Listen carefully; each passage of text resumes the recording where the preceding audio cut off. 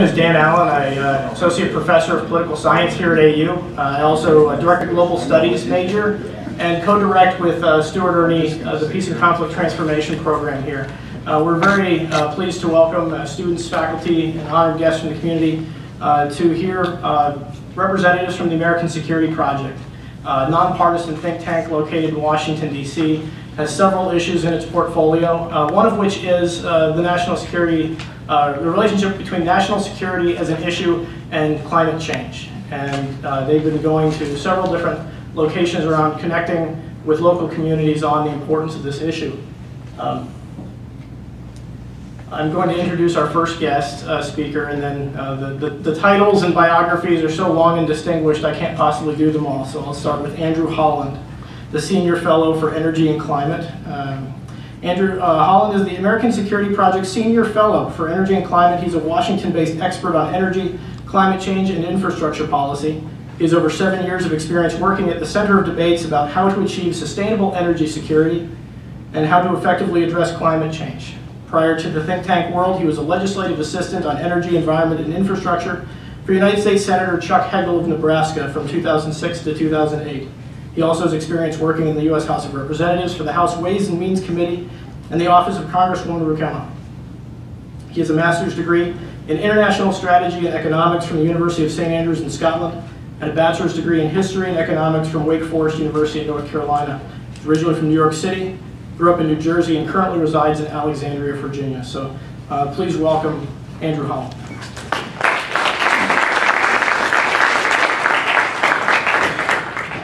Thank you, and thanks all of you all for being here. And my role here is mostly to introduce you all to ASP and then introduce you to our featured speakers this evening.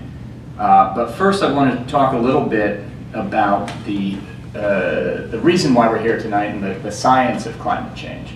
You know, we had started doing these talks, just kind of saying, climate change is real, and then move on and start talking, and that left a lot of questions. So I think it's important to run through quickly, and I've got some good graphs and good pictures and all this sort of stuff, and we'll run through all that first. But first, I want to talk about ASP, and you heard a little bit, but we're quite a small organization based in Washington. We started about 10 years ago, a little less than 10 years ago. And we focus on what you could call the big issues of national security. So everything from guns and bombs and war and peace and the Middle East and Asia, to looking at more sort of non-traditional issues of national security. And that would include American competitiveness and non-proliferation and energy security and climate security. Now I'm our senior fellow for energy and climate, so that's how I come into this picture, and we talk a lot about these issues because, you know, if you look over the long term, you have to think about what is going to affect the global security situation, and climate change and energy dependence are two of the largest portion of that. A couple of you know, they say when you do a presentation to tell the audience at first exactly what you're going to hear, and then repeat that throughout. So what you're going to hear today is a couple of key points about climate science. One, the Earth is warming. Temperature record is indisputable. Two, the variability and uncertainty are features of the climate system. We can't tell you exactly what it's going to be like next week, nor can we tell you what it's going to be like 10 years from now. And a little humility should be involved. Three, in the short term, we cannot undo climate change. Effects will continue for many years. And finally, on the scientific debate is about how bad it will get, not whether it will occur. The debate about the existence of climate change is mostly a political debate, not a scientific debate.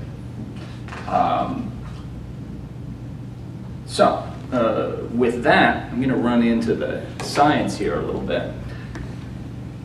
And what I'll tell you here is you've got these three guys on here. Basic science of the greenhouse effect has been understood since the 19th century. And these three guys are pretty important in who started it. Going from left to right, that's Joseph Fourier, John Tyndall, and Svante Arrhenius. Fourier and Tyndall are Englishmen. Arrhenius is a Swede. And basically, they started to look at why does the Earth have an atmosphere that keeps it warm enough here to sustain human life, but not so warm like compared to Venus, where it's too warm for life, or compared to Mars, where it's too cold for life. Why is Earth in this perfect space, and what's happened? Tyndall connected that further by determining that it's greenhouse gases, and Arrhenius did the first sort of calculations. He won a Nobel Prize for it, for calculations on how much increased concentration of CO2 can increase the temperature. So, like I said, first, the Earth is warming. This is the annual temperature of the Earth over the last 130 years or so, and you can see there's a clear upward trend.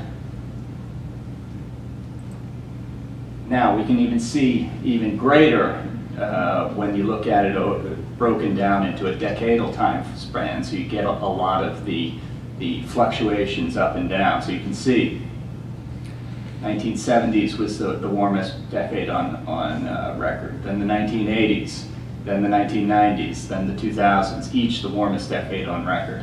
And I think that trend is continuing. But of course, the people will now say the climate has always changed. And yes, it indeed has. And you can see here, this is the longest we can go back in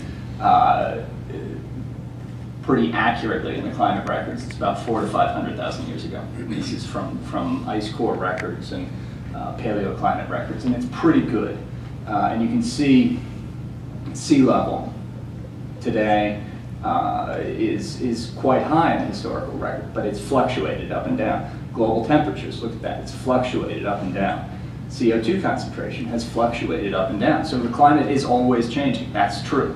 It's not something that undermines everything that you put out there. But what's important to note is that it hasn't been changing for 8,000 years. Over those 8,000 years, I'd put it to you that a lot of stuff has been happening. Now, in those previous 400,000 years, humans were around, or some sort of early humans were around, but there weren't many of them. There were 10,000 or so around. For the last 8,000 years, you've seen a remarkable stability. And what's happened in those 8,000 years? Well, the founding of the Neolithic Revolution in the Near East, founding of farming, cities, towns, developments of culture, religion, empires, armies, war, peace, literature, the arts, all these sorts of things, I would put you, were partially made possible by a stable climate. When you have to worry about the annual changes in temperature and weather, it's very hard to plan for the future. It's very hard to grow crops and think about this sort of stuff. You're just trying to survive. When you can get beyond that, you can expand and do all this sort of stuff. But the thing is, we are no longer stable. We're ending that era of global stability. The last 200 years have seen a significant move away from those trends. And if you look at this, we would have kept a continual kind of downward trend with natural forces only down towards the next ice age. Scientists say we had somewhere 20, 30, 40,000 years before the next ice age, but it was coming. But the surprising thing is that the opposite has been happening. The temperature has been rising, as I showed you. So why is the temperature rising? That's the next question, and it's the greenhouse effect. Greenhouse gases, carbon dioxide, carbon monoxide, methane, chlorofluorocarbons, and a series of other trace gases in the atmosphere, are what we call infrared inhibitors. Now what that means is they collect a little bit more heat from the sun. And the sun's rays come down to Earth. Some of it is absorbed by the atmosphere, some of it is reflected back into space, some of it is absorbed by the Earth and the oceans. And what's happening is that the added greenhouse gases act like an added blanket. Think, it's cold at night, so you put another blanket on. You retain a little bit more heat, you stay warmer. What added greenhouse gases essentially are is an added blanket on the Earth. So it's becoming warmer, and it keeps a little bit more heat in than otherwise would be. So it upsets the balance. And we can see this graphically pretty clearly. You see an increasing CO2 concentration, and this the bar graph there is a different representation of that same temperature graph I showed you before. So a continuing upward trend that tracks pretty closely with that upward trend in CO2 concentration. Now, what about, are those CO2, is that from volcanoes? Is that from the jungles? Is that from some other place? What's important to note is carbon from fossils, from fossil fuels, has a different carbon signature. It has a different chemical signature. It's C15 versus C13 than carbon from plants, so carbon from the natural cycle. So when you have, so we can see, you can call this a fingerprint of greenhouse gases. So you've seen this fingerprint of greenhouse gases, and of course we see is that steadily rising increase in CO2. We've also seen a steadily rising increase in that fossil fingerprint. So the results of the increasing concentration of CO2 in the atmosphere, global warming. Now, I think this is, again, this is a zoomed in graph from the 1970s, the first decade when it was the warmest on record, and then upward. And you can see, well, look at this. It's flat, it's flat, it's flat. It's going down 5 times, it's going down. So, you can cherry pick a date from when you want. You can say the temperature's been flat since 1998. Yeah, but look at the longer term trends, and you couldn't say that about it. The temperature's not been flat since 1997. The temperature's not been flat since 1999. So, it's the old saying, there's lies, damn lies, and statistics. You can you can choose what you want, but the facts are these, and that's how they are. And one thing that I think is really important to know, and kind of one of these unknowns, and I said the climate system is unknown. There's a lot of unknowns, there's a lot of science still left to be determined. But one of the things that's just come out recently is, see this red line, is that we saw the increasing heat.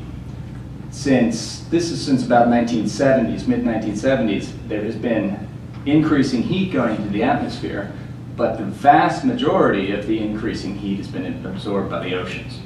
And water, of course, has a chemical ability to absorb a lot more heat than air can. So it's been absorbing a lot of this heat, and we simply don't know what effects that's going to have and where that's going to be, but it's an important part of it. Finally, before I turn it over and introduce our featured speakers here tonight, I want to kind of just look back and not in hindsight, but the foresight from the past. And this is you can see on the back this is Jim Hansen, a famous climate scientist, his model from the late 1970s, and what he expected the temperatures to do were within that delta there down the middle. And you can see that he was seriously undercounting the effects of global temperatures. So not all models have been perfect, and in fact there's still a lot of work being done. Some of the most powerful computers in the country are working on this right now and trying to figure it out, but it still doesn't mean it's done and complete. There's a lot of work left to be done. The military worries about this, and that's what we're here to talk to you all about. And that's what our two featured speakers are here to talk to you about. And I'm going to introduce them now before I get off the stage and turn it over to them. First speaker is Lieutenant General John Castellaw, retired U.S. Marine Corps. General Castellaw is a native of Crockett County, Tennessee, and he grew up on his farm near Crockett Mills. He's a Marine aviator, flew more than 24 different aircraft, including the CH-46 Sea Knight, the TAV-8 Harrier, MV-22 Osprey. Over his 36-year career, he served as a staff officer on several high-level military staffs in Europe, Asia Pacific, and the Middle East. His last active duty assignments were in the Pentagon, where he oversaw Marine aviation and the Marine Corps budget creation. He's a member of ASP's board, and we're pleased to have him here with us tonight. Next to him is Lieutenant General Arlen Dirk Jameson, U.S. Air Force retired. General Jameson served as Deputy Commander-in-Chief and Chief of Staff of U.S. Strategic Command before retiring from the Air Force in 1996 after more than 3 decades of active service. He was responsible for a headquarters staff of 4,000 men and women and participated in numerous nuclear forums with leaders of the Russian Federation, Strategic Rocket Forces. He literally had his finger on the button at Strategic Command. We're pleased to have him join us here tonight too. So thank you all, and with that I'm going to get off the stage and turn it over to General Castellaw.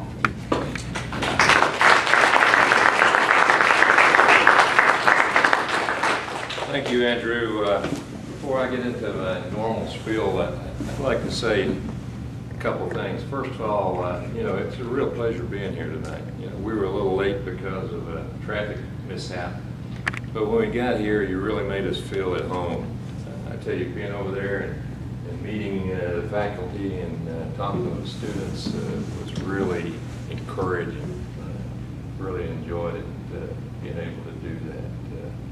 I've talked with a lady from Korea, a gentleman from Mexico, a lady from Ohio, and it's really, it causes me to be enthusiastic about the future of our great country when I see these type of people. Believe it or not, one of my favorite quotes is from Adolf Hitler. And at one time, as we were getting ready to thinking about declaring war on the United States, his advisors was telling him, hey, we need to be careful about these people. And he said, don't worry about it. They're a nation of mongrel dogs. And what he was trying to say was because of our diversity, and because of the differences in religion, culture, the origins of the citizens, that we could not come together, we could not defeat somebody like Germany. And of course we did, and we continue to have that spirit that animates us here in the United States. So thank you for reinforcing in me the faith that I have in our country. So thank you very much. Dirk is here. He's an Air Force officer. I'm a Marine, and also I'm from Tennessee, as was announced, and Dirk's from Texas. He's quite proud that he's a 5th generation Texan. And I've had a lot of challenges from Texans over my I was commanding general of the 2nd Marine Aircraft Wing, which is located on the east coast of the United States, when we invaded Iraq in 2003.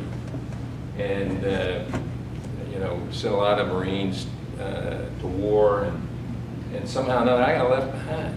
And they said, hey, you weren't smart enough to figure out how to get to war, so we're going to put all the Marines on the East Coast under your command, while everybody else is over in Iraq and other places. And I said, okay, that's fine. And I get a phone call one day and said, hey, the President of the United States is going to come down to North Carolina, and he wants to see the Marines and sailors and the families of those Marines and sailors that are there, and you didn't get to war, so you're going to have to host him. So the president comes down, he flies in Marine One. The Marine helicopters are what carries the president around wherever he flies in a helicopter. We welcome the president. Overnight, I'd had my military engineers build a stadium to seat 3,000 people out of plywood. You know, Marines are pretty good at doing stuff like that, especially when we have press coming, you know, and covers talking to the president.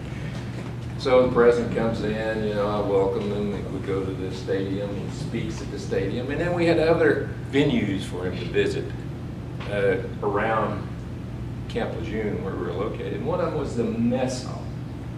And so we wanted President Bush to feel really at home. So we put a bunch of Texas sailors and Marines at the table so that he and Miss Laura could, you know, chat as they ate at the mess hall. And they had a nice lunch, and they got back in the limousine, and he had asked me to ride in the limousine with him. And how the limousine, you know, limousine is long from here back to the end of the room there, and it's bench seats. The president, first lady were right here, and then I was facing them in another bench seat like this. And he got back into the limousine, and he said, hey, you know, that Marine from Amarillo, what a great Texan he was, and I really enjoyed talking to him, and that sailor from Texarkana, what a great Texan she is, and I really enjoy, and he just kept on and on and on and getting louder and faster, and finally he ran out of breath. I saw my chance. I said, Mr. President. He said, what?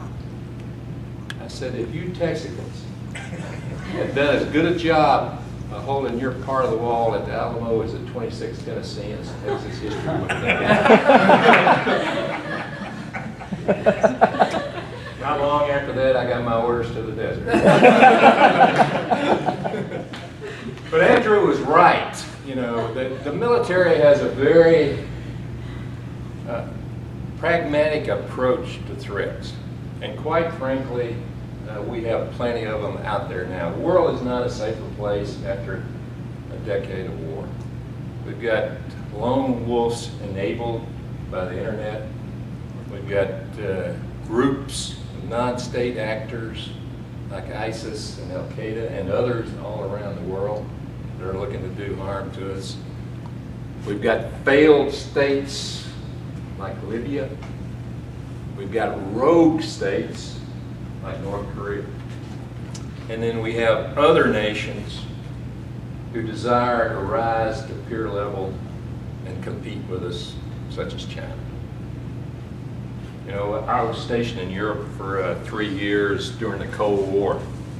And, you know, all my European friends looked at the Cold War period as being the era of the long peace, because, you know, the Soviets sort of kept their client states in line, and we kept our friends in line, and we had a stability that for the rest of the world that has been rarely seen. And then when the wall came down, and then we saw that happen, and we said, ah, peace is here. And then what we've seen since then, of course, is this unleashing of sort of the world in a normal condition, with all these conflicts going on between cultures, between religions, between people, with ideas. And so, unfortunately, that's probably going to be at least a generation long, this conflict, this potential threat for this. And I'm not trying to bring gloom and doom here, not at all, because I think, going back to what I said in my opening remarks, that we have a nation that's resilient enough that not only military, which should be the last option that we have, but our ability to address all the threats that are going to be coming against us in a variety of ways. Now, the military has approached climate change, security issues in the same manner we approach most threats. Okay. The first thing we do is what we call intelligent preparation of the battle, IPB. what you do is you do an analysis of what's going on. Okay, we sort of know what's going on with the threats, but that's, you know, the people and all that are associated with that are just one factor. The other factors are terrain, weather, and all of this. And then, so what are we seeing with the weather, with the climate, with what's going on? We're seeing events like on our East Coast in Miami, where we've had an increase in the number of floods in the coastal zones that are impacting people's lives and buildings and structures and those type of things. Well, why does the military care about that? Well, we have the largest naval installation in the world in Norfolk, Virginia. Norfolk Naval Base. It cost us billions of dollars. There is a direct threat from the rise of the sea level to those billions of dollars that we've invested in Norfolk Naval Base. And that's just one example. We've got others. Key West, Naval Air Station down in Key West. We've got Diego Garcia. Some of you may have heard of that little joyful place out in the middle of the Indian Ocean. All those are non-combat, but still a threat to our ability to defend you, the citizens of the United States. And let's look at overseas and some of the other areas where there's potential. And again, you know, I know your Church of God affiliated university here. My mother went to Union University in Jackson, Tennessee, which is a Southern Baptist affiliated. And my wife went there as well. That's where she was when I started dating her, you know. And so, you know, these schools are really important. And, you know, my mother was the first one in our family, either man or woman, that ever went to college, and she's the one as a teacher and all that encouraged me to go on and do the things that I needed to do. And of course, Union has a lot of mission work as Baptists and overseas. And you know, I was reading recently about some of the activities that are going on in Africa. And one of the areas that had an impact in Africa from drought conditions, which could conceivably be attributed to climate change, is in Mali. And what happened there is you had the Turks in the northern part of the country, you know, it had drought, it had been pressured, you had some migration of these people, you had conflict with the Christians of the South, and what you had was an uprising that eventually the French got involved in. We provided some logistical support with airplanes and other stuff like that. But it required us to become involved in it. And of course, you know, everyday headlines when it's not crowded out by Ebola is Syria and ISIS, what's going on there in Iraq and in that part of the area. But what's not really highlighted is the fact from 2006 to 2010, there was an extreme drought in Syria, which caused the mass migration of 1.5 million people to places like Aleppo. We heard about that one, that city, where part of the greatest conflict is going on right now. And the Assad regime had not dealt with the drought and with the movement of the people. And then, of course, what really set it off is when he started oppressing the people at a greater extent, shooting students and stuff like that. Not saying that the drought is what caused the Syrian civil war, but it was what we call in the military an accelerator. It added to it and provided the more of an encouragement for that type of event to occur. And so as you look around the world, and again, you know, I grew up as a Southern Baptist too, and I'd go into the Sunday school room, and I'd look up on the wall, and there was a painting of the Jordan River, and it came back to me when I was in western Iraq, standing up on the Deepa Dam on the Euphrates River and looking down the Euphrates, and it was the same scene, you know, beautiful river, green grass and palm trees on either side, but it was where we had a Marine Corps installation guarding that dam. And I was watching a Marine convoy come into the secure area as it rounded the corner coming into through the town. One of the biggest explosions I've ever seen in my life. An improvised explosive device was cooked off by the bad guys. A big black billowing smoke, debris flying everywhere, and I thought the worst, but slowly the convoy came out of it. But what was going on was those convoys represented by the scene that I just showed you in Iraq and Afghanistan. 8 out of 10 of them were carrying gas, diesel and all. We have become so dependent, you know, on fossil fuels and that type of stuff that it has a security implication for us.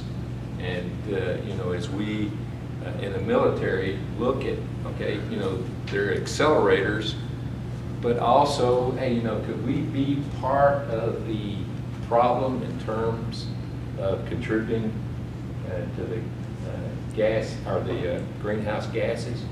Could we reduce our amount of stuff that we're putting in the atmosphere? And the answer is yes. And we've got several initiatives that are underway in energy.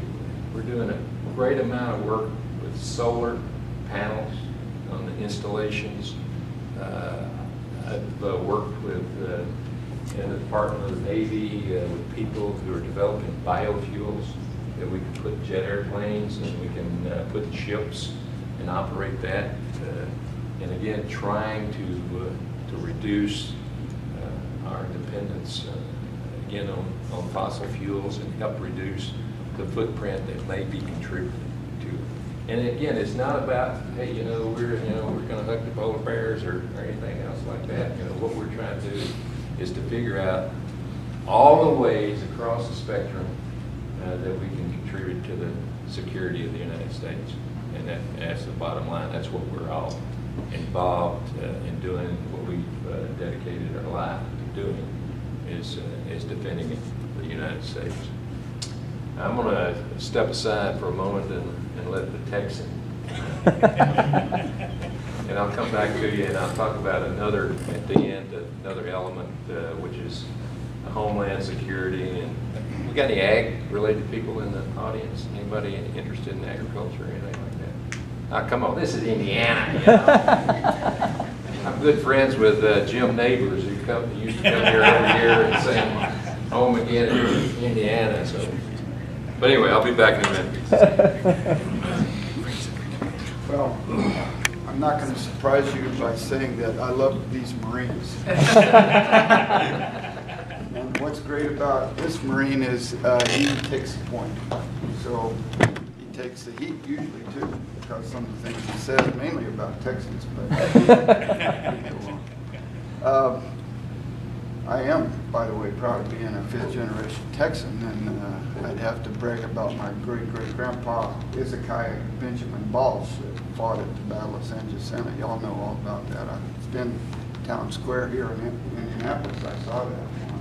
No, I didn't. Oh, you can't hear me? Oh. I'm sorry. Should I start over, y'all? Did you hear that? They don't hear me now because they're still sleeping. Anyway, I think I want to start by telling the students here how proud I am that you're here, that you're determined to get a good education here at Anderson, that you are going to do great things, and you're not going to get where we need you a moment too soon. The challenges are great. They're not overwhelming. My faith, and I think I can speak for the general here, in the youth, what we see is enormous. I happen to have a couple of grandsons that are college students right now, and I will only say that I think they measure up, and they're going to be joining you in solving the great problems that we're handing over to you real soon, if not right now. So I also would like to kind of expose an Earth's view that I have, and I got it from somebody that I think the world of, one of the heroes of the human race. I got well acquainted with and worked with and actually started a company with the second guy down the ladder on Apollo 11, Buzz Aldrin, and the first man to take communion, by the way, in lunar orbit. Buzz has described to me sitting in my jacuzzi in my backyard in Austin, Texas, with a full moon over that scene, and I'm not exaggerating, with what it is to look back at the Earth and come to the inescapable conclusion that it is beautiful, it's fragile, and the resources are not unlimited. And the human race is really in a race, in my view. I'm not being gloom and doom here, but the human race may or may not survive in the long run. Now, the long run, you can take that out as far as you want to. And as I say, the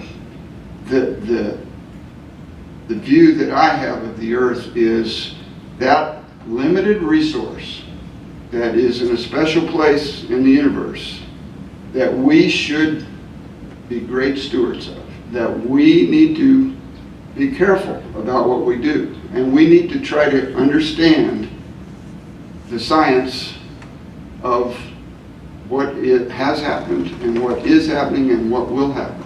It's very important. I also agree, and we had some conversations over those delicious hors d'oeuvres. I hope they put a few in a sack. No. The Westin has some good stuff too. So.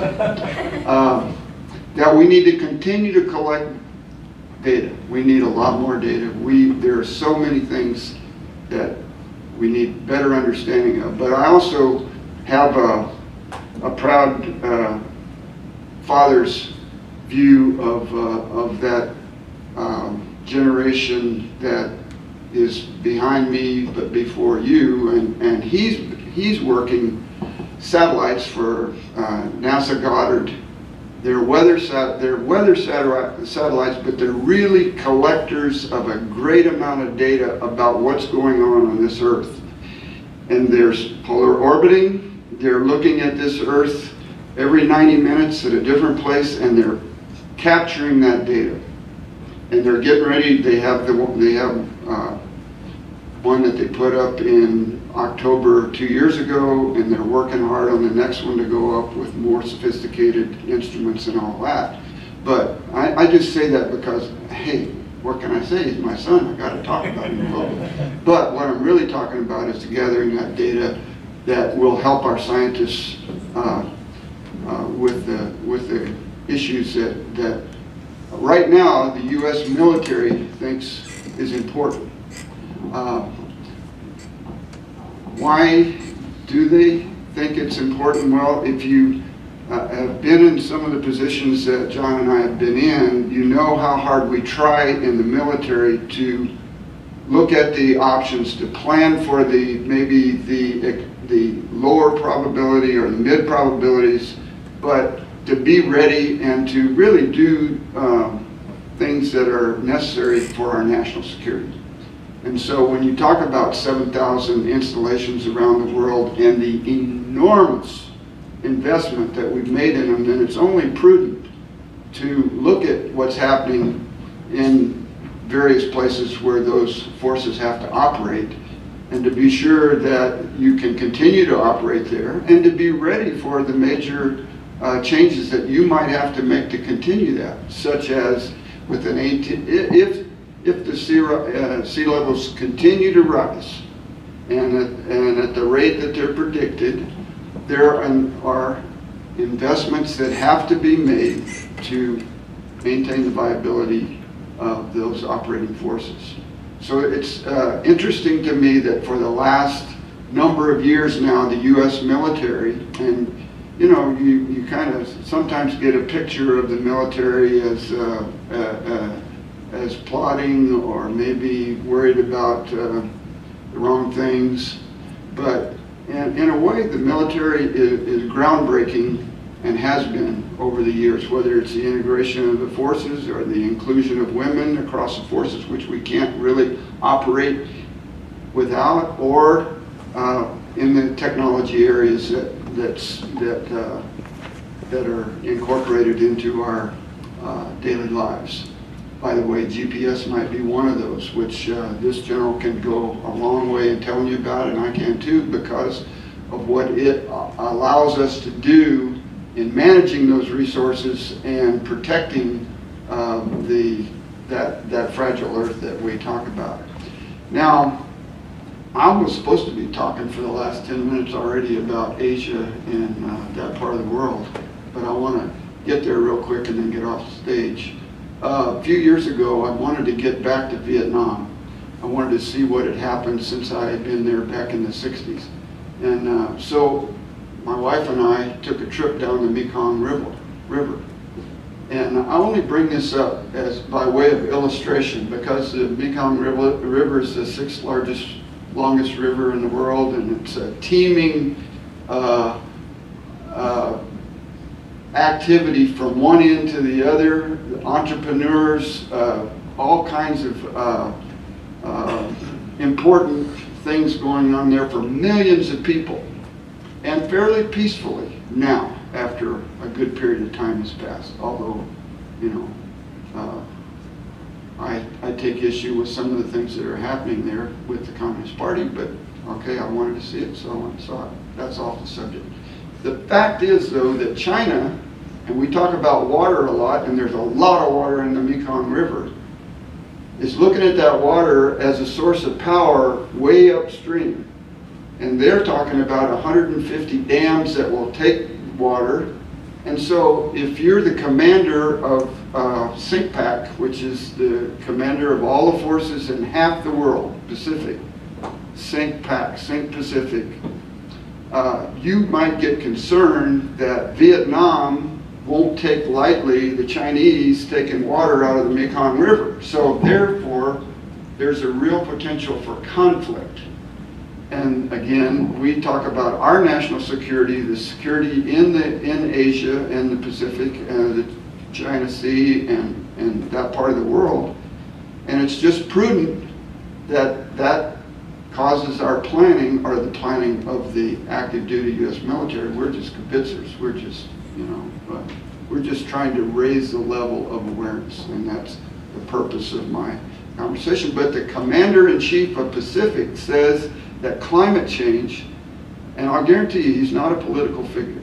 He's not somebody that has been told by somebody in the White House that this is his highest priority. He says, and his name is Locklear, Admiral Locklear, that climate change is his most important priority and concern. But that's quite a statement. Now, I know y'all are tracking all the storms that are going on in the Pacific right now. The cyclone that are in the typhoon that just hit Japan, the cyclone that is ginning up, the typhoon that's headed toward the Big Island, and I know you're keeping up with that on a minute-to-minute basis. Well, we kind of lose track of that, but it really is another indication that climate patterns are changing, and the impacts are great.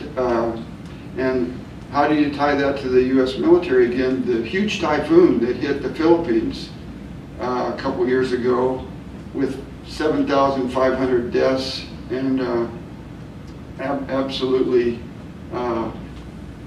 walls of water 45 feet above sea level. One of the real weather experts said it was the perfect storm. You know, we've all seen the movie, but that wasn't anywhere in close to the category. What happened up in Massachusetts wasn't even close to what happened in the Philippines. And so the Navy and the Marines responded there. I think the Air Force sent a few planes full of people too. I had to get that in, but you know, it was primarily aircraft carriers, and they went in there and got on the ground, and they really worked to straighten things out. Well, interestingly, the Philippines appreciated that. So we were able to sign a new status of forces agreement or SOFA agreement with the Philippines. It is a part of a mosaic of cooperation with nations in the Pacific that is important, and just another indicator of how you tie a huge climate event to national security, and I think it's worth mentioning. It wasn't too long, well, it was the 70s, wasn't it, when the cyclone hit Bangladesh. 500,000 people were killed, and 5 million were really forced to try to go somewhere. And migration of that many people is not appreciated by neighbors, so they tend to start shooting. Again, just another indication of how these things can escalate, and how the fact that the climate patterns are changing is important to the U.S. military. And I think actually it's important down in Texas. I live, you know, in a kind of a water-constrained area. Y'all don't have that problem here, I guess. I guess Indianapolis has all the water it really needs already, right? No, I didn't bring up a sore subject. I take that back. Cancel that. We're not taking questions on that, by the way. Anyway, in San Antonio, the aquifers are quite depleted, and they're going south even faster. The weather patterns, unless we are blessed with another El Nino, it's really dire. Lake Travis is so far down that the catfish can't submerge. They have to walk on land now. It's that bad. And I'm hardly exaggerating. So you're blessed with your water, but the weather patterns can have an effect on your crops. It can have an effect on, when there's a lot, that may be too much. If there's not enough, that will affect the yields and that sort of thing as well. So I think if you talk about the city of New York and the fact that we haven't had another Hurricane Sandy for 9 years, they're not sitting and relaxed. They're trying to figure out how to protect from flooding that would be caused by another event like that. And if anybody's betting that there won't be another event like that, I hope you're not in the insurance business. So with that, I'll just tell you again, it's good to be here. I think Anderson is a great place to go to school. I would love to make this a 2-week seminar and really be able to pick your brains. Both General Castellaw and I were hoping that we could take our iPhones and you could put a better playlist on for us. I really don't understand the kind of music that we should be listening to. Thank you very much. Let me finish up and then we'll open up for questions. One of the areas that we're military is also concerned with is, believe it or not, is food security and the impact that it has on accelerating conflict. By 2050, we're going to have 2 billion more people in the world. It's going to be somewhere between 9 and 10 billion people. We need to continue to increase the amount of food and fiber that we produce, not only because there's going to be 2 billion more people, but because we're starting to see with countries like China and with others an increase in the numbers of people who reach the middle class, and with that an increase in the requirement for calorie intake and for a better food, quality of food and amount of food. And so all this is going to come together, and there's going to be an overall 70% increase in the requirement of food that we produce over what we're producing now. By 2030, to get to the ramp get to where we need to be in 2050, we're going to have to increase rice production by 28%. We're going to have to increase wheat production by 49%. We're going to have to increase corn production by over 70%. We're going to have to increase cotton production by 105%.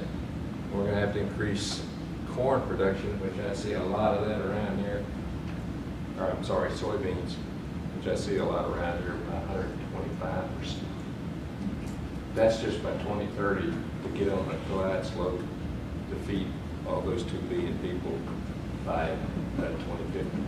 Well, why is this important? Well, I have been in Africa, and I'm sure some of you others have been in other locations. I've been in Asia, where people struggle to find food to feed their families.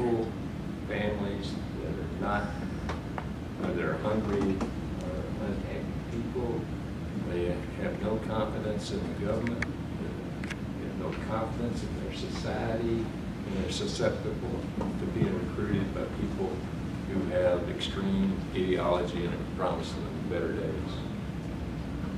One of the memories that I will probably take to the day I die is I was in the airport, Washington National. We spent a lot of time in D.C. My wife works in support of both the Army and Navy. She works for the Navy, supporting their sexual assault program, and in the Army for the suicide prevention program. And so we're still very close to the military families. But as I was walking toward the gate, I look up and I see this family coming toward me. Little baby, wife, and the father. And the father is walking on 2 aluminum sticks. And he's got one arm, that's all that's left of his 4 appendages. The other arm is aluminum too. And he's wearing a t-shirt that said, "I had a blast in Afghanistan." What a great spirit that they have. But it reinforces the fact that we do not want to fight. We do not want to send our precious youth. We do not want to shed the blood that is our greatest national resource unless we actually have to. And so what we need to do is to understand better what's going on with climate change and produce those changes to how we operate, whether it's agriculture or anything else, in order to ensure, in this particular case, that we produce the food fiber, our portion of it that we're going to need to feed the world. One of the things we need to do now is okay, accept that everybody may not think that climate science is completely settled, that there may be some wiggle room in it. And we say that's fine. What we need to do is invest in resources that will help us do a better job of measuring what's going on. I read 2 magazines religiously. One of them is The Progressive Farmer. And what The Progressive Farmer talks about is the need to develop seed that's more drought resistant, it's more temperature resistant, whether high and low, and more moisture resistant. It also talks about the need for better conservation practices in order to counter the extreme thunderstorms and downpours that we're going to get. The Air and Space Weekly is the other magazine that I read. Last week it talked about, hey, we can look at the Arctic, see the cap receding, but we look down at the Antarctic and we see it at one of the historical highs. We know there's a variation in temperatures, with some areas being cooler at times, other areas being warmer. Andrew showed you the graph that shows a continuous ramp.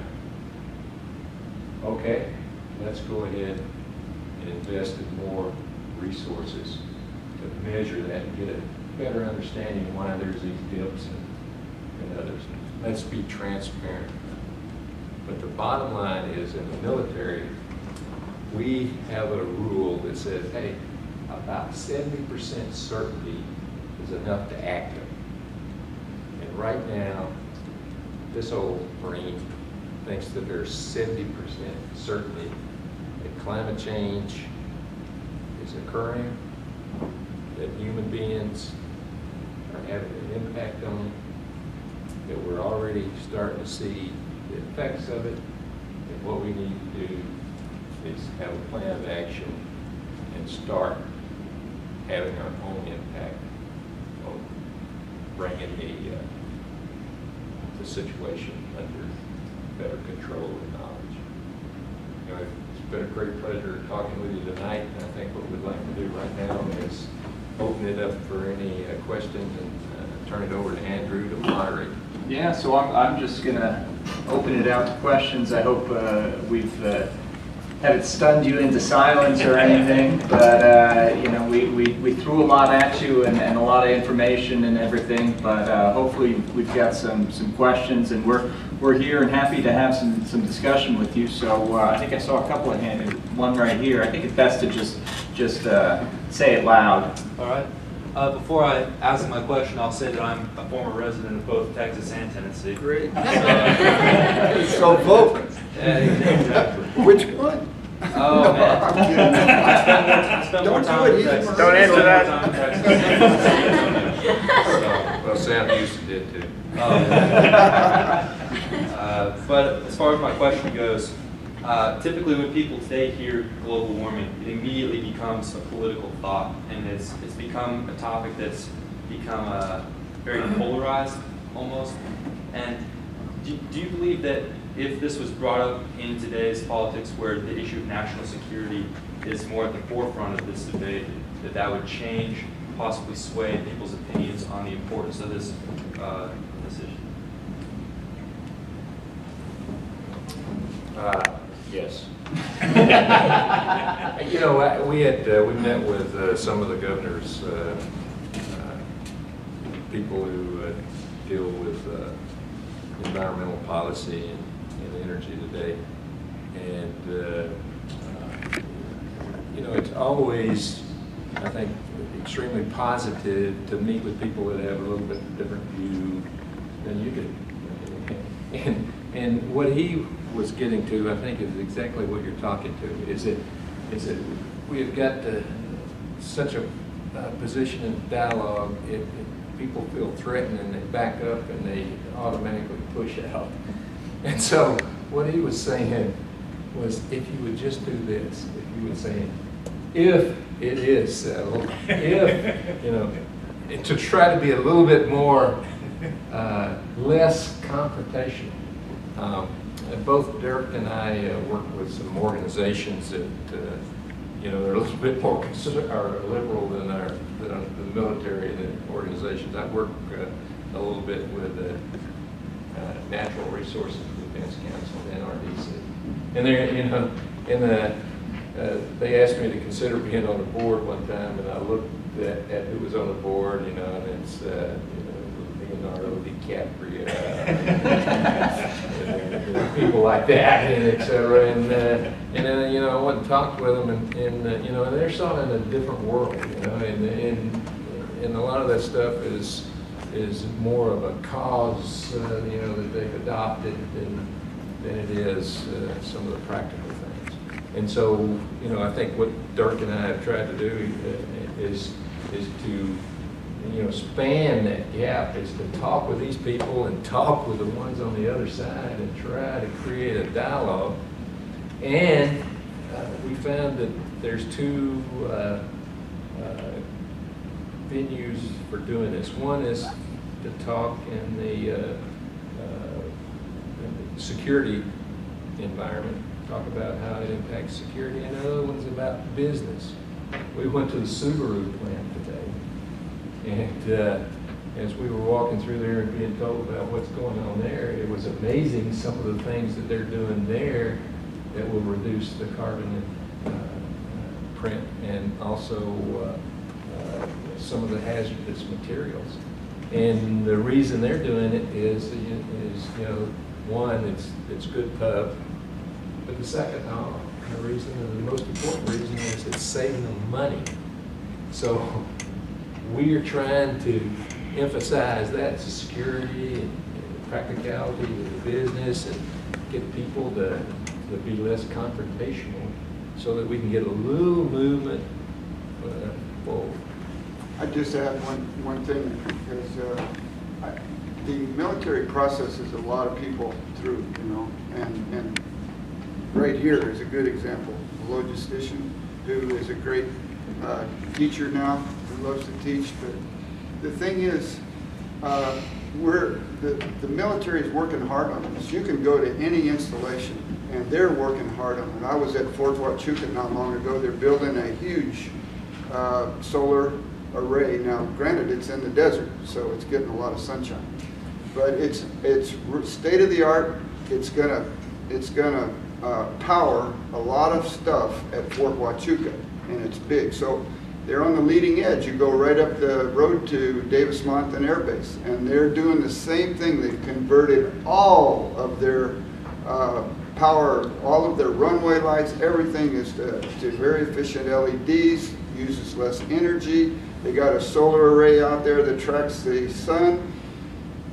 And right behind it in the distance, and I have nothing against coal, but there's a coal-fired heating plant that is shut down because it can't compete in that environment. So my message is, we're trying to just make people aware. And the military is doing that by their planning and their efforts based on their resource management and their ability to do what they have to do as an instrument of national security. So the answer is it's going to help a lot, especially if if your opinions count, you know, and just recognizing it as an element that has to be dealt with is an important thing, I think. So, Good question. Yeah, that's a good question. great question. Who else? We stunned you into silence? And we do have a mic if anyone doesn't want to shout from the back. Well, while you're thinking of it, I think that question's an important one, and it goes to why ASP was founded. ASP is there to bring the facts to national security debates. We're not there to find Republicans and Democrats to agree on everything, but you don't get to have your own facts. You have to debate from a common set of facts, and that's what we're here trying to get out and trying to talk about. And I think we put the facts out there as best as we can. Last night we had a question that was interesting because it was, how do you sell this to anybody? And so I want to ask you all. So, I mean, we even had a show of hands last night, and they were, they were thoughtful students like you are, and a few of them actually voted, raised their hands and said, okay, we think there is some connection between national security and climate change. We're not talking about global warming. We're talking about climate change. And somebody might say, well, what's the difference? Well, one, you have a chance of getting a dialogue going, and the other one, you have a chance of getting a huge political fight going. So that's the difference right there. But anybody want to raise their hand and lead the vote here? Yeah, what do you all think? Do you have I was just going to ask, do you, just a follow-up to the question that Ryan asked, does the military feel hamstrung by the political debate that goes on?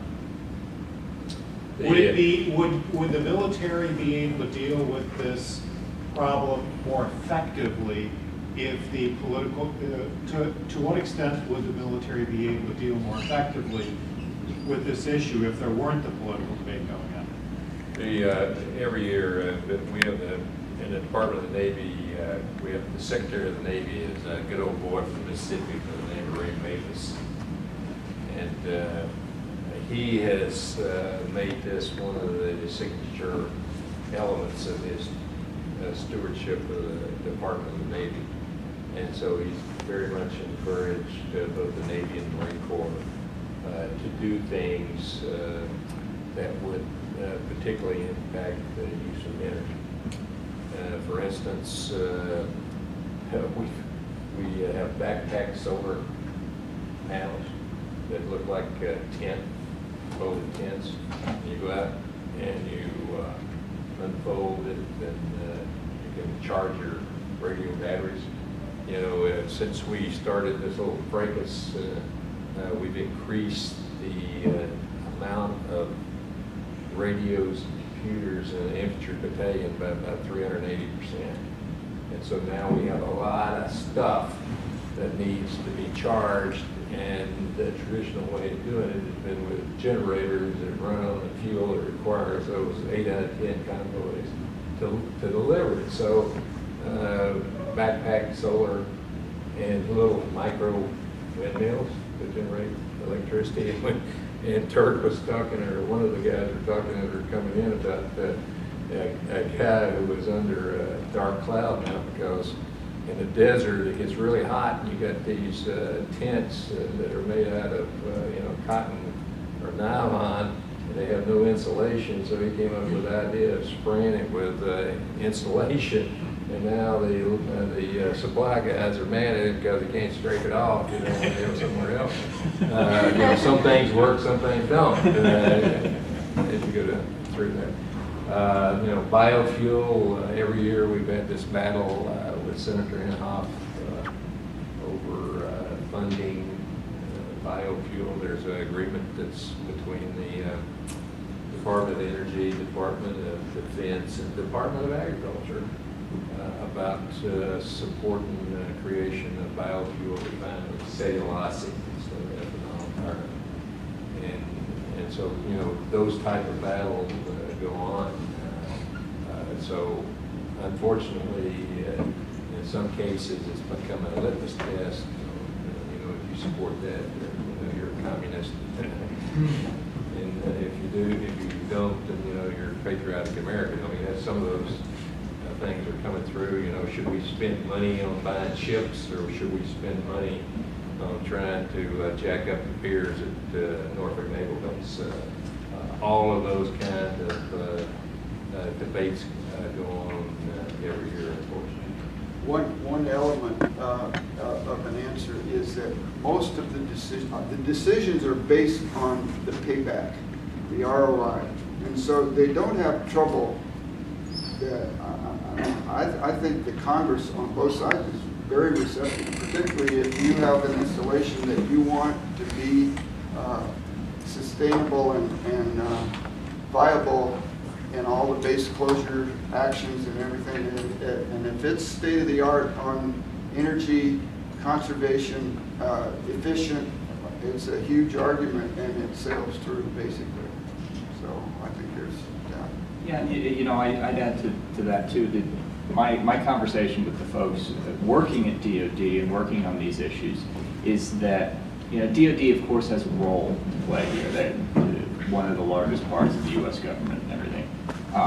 But the questions of how to address climate change are properly a political question, and not a military question. How to address it, the policies of how to address it, how to adapt to it, how to spend money on it, how to cap and trade, carbon tax, direct action, the EPA, any number of these things. That's not a military question, and they shouldn't be, and they don't weigh in on these questions. Those are properly political questions. But that said, the fact of whether or not to address it is an important thing that I think that they are weighing in on, and I think rightfully so. And notably, it's not just the U.S. military; it's other militaries around the world are saying that hey, a world of unchecked climate change is one that we can't secure a long time, in decades from now. You can look out in 10, 20 years, and of course you can make all the predictions you want, but you get a long time out and a world of unchecked 4 or 5 degree rises in temperature, and that's one that you simply cannot secure. On that happy note, let's get a better question here. It's actually on your guys' question. I think everything can be broken down to it does matter for national security. The question should be the significance that it has on national security. I mean, even you guys talked about the food aspect of national security. You know, someone coming to this country who has an illness, that's national security. So I think everything can be national security. It's just the significance that the change in climate has towards it. For me to come up with an answer and to vote how significant it is, graphs are great and data's great, but they can be cherry picked, as you said. I'm not saying yours were, but they can be cherry picked. So I would need to see more. Personally, I would need to see maybe photos of the change over time in the polarized caps, or the change in crop yields in different states by the years because of temperature changes. Or I would have to see more empirical facts and graphs on how it is actually affecting the United States and the rest of the world, and what an impact us changing could actually have on it. Well, that's good. That's a reminder. We've got good pamphlets in the back. We've got a just released paper today on climate change in the Midwest that has a couple of good numbers on there. One that I'll note offhand, you talk about crop yields. Virtually about the same amount of acreage planted in corn in Iowa in 2012 to 2013. 2012, you recall, was the big drought year. Lots of temperature records set throughout the Midwest, throughout the United States.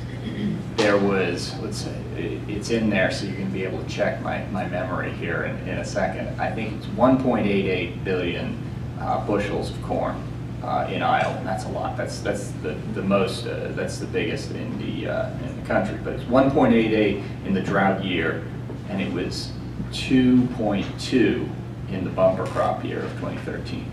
So that's a significant difference. Now, you know, you can never say one drought, one extreme event is dependent on climate change. But in a world where climate change continues to happen and goes further, those are the events we should expect to see. You know, one of the things we talk about in the paper is that actually, for this region, some of the years are going to be better because you're going to have a longer growing season. But those extreme events are also going to happen, and the extreme rain events will flood out your crops, extreme droughts, extreme wind events, tornadoes, that sort of stuff. So it's going to be a lot harder to plan and a lot harder to think about it. And you know, maybe that's difficult for us as a political situation to deal with uncertainty. But I was recently in Arizona, and the data there, according to what they were telling me, was it was drier than it had been in 1,100 years in Arizona. So I mean, that's a meaningful number. I mean, that's whether that kind of data is the kind that persuades folks, or you have to be up to here in tidal flooding, or maybe just to your ankles. I don't know. Part of this tour, we went to Las Vegas, and we went to Hoover Dam on the Arizona Las Vegas border, and we saw what they call the bathtub ring, and it is about 50 feet. This is in Lake Mead behind Hoover Dam. It's about 50 feet below full, and it's approaching the level where they're going to have to start cutting off water to people in Nevada and Arizona, people who count on that water.